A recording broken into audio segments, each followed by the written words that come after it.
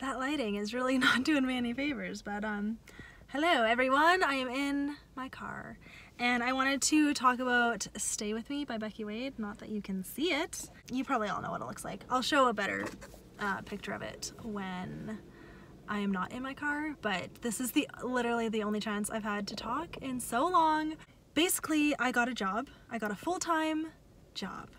And so that has been taking over most of my time. I have not been able to read as much. I haven't even been watching YouTube that much. Like, I'm behind on so many videos, so if I am a regular commenter on your videos, I'm sorry if I haven't watched it yet. I have a huge watch later that I need to go through and watch a bunch of videos, so don't think that I'm just like not watching your videos anymore.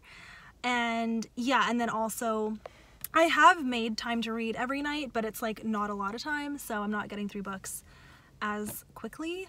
But I'm so blessed to have this job. It's been a huge blessing for me. It's also a ton of work because it's a whole new grade level that I've never taught before. I'm teaching a split grade as well, so I'm teaching grade 5 and grade 6, and so it's just all new to me. I'm also at a new school.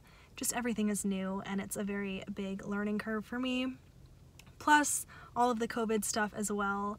Again, sorry about the lighting, guys. I'm just trying to find a balance with work and personal life still, but I am so sorry about this. You've seen worse, right? I knew that I wanted to read Stay With Me this month no matter what, so I forced myself to make time to read a little bit of it every night, and I'm now on page 200, so a person just fully watched me be recording myself. So I am just loving this book.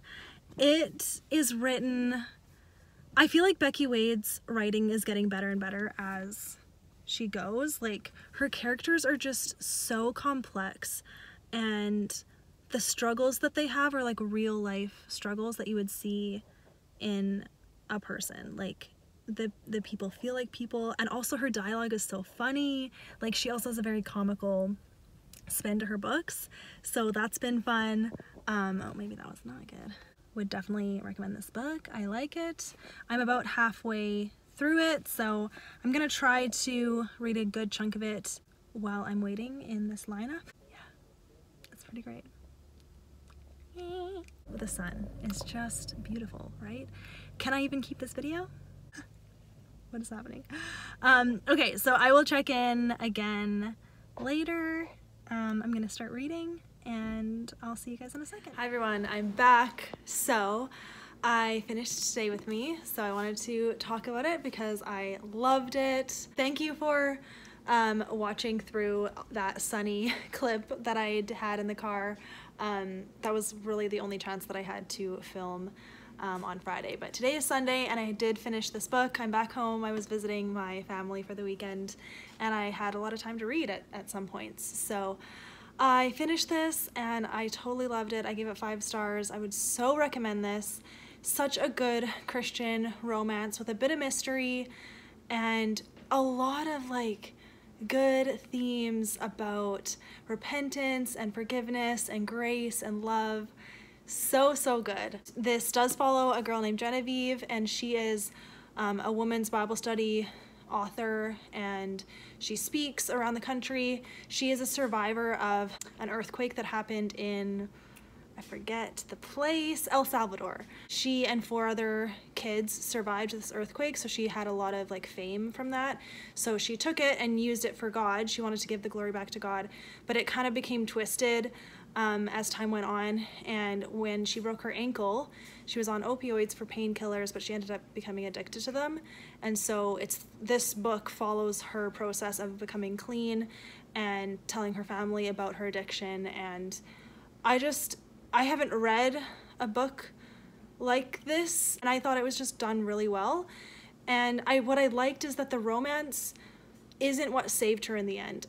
It was looking like the romance was going to be the thing that saved her and like kept her clean, and I was like, I don't think that's a healthy thing. But then it turned into God being the only one that really could save her from it, and so I really liked that.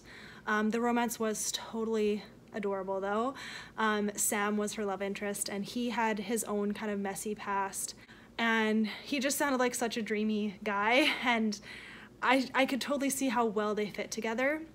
He was like so opposite from her, but they really clicked, and I loved their relationship. I loved watching it. The ending with kind of the mystery going on was really, really good too. I liked how it all wrapped up, and between every chapter you got snippets of different perspectives of the 5 kids that were stuck during this earthquake.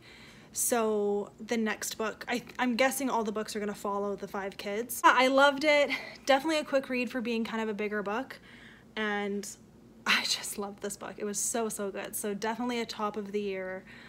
It was really good. I feel like this is Becky Wade's best book. It definitely rivals My Stubborn Heart. I think My Stubborn Heart is still my favorite just because of the subject matter, but this one, I felt like the writing and the characters were just top notch. So yeah, I wanted to just give you a little review for that. And then before I forget, when I went home, there was a package for me, and it had come in like weeks ago, but I just had been able to get to it this weekend. And I don't know who sent it, but someone sent me Embraced, the devotional by Lisa Turkhurst. It's 100 devotions, and it's this beautiful, beautiful devotional book. And I just want to say thank you to whoever sent this to me. And if you're the one, I would love to know and be able to thank you. So yeah, it had no note. It just came in a box, and I feel like it has to be from someone through YouTube because it was on my Amazon wish list, but it just didn't have any note, and I don't know who sent it. So please tell me if you sent it, because I'm so grateful. This is the most beautiful devotional I've ever seen, and I'm so excited to start it. So as soon as I'm done my current one, I will jump into this one. So thank you so much if you sent that to me.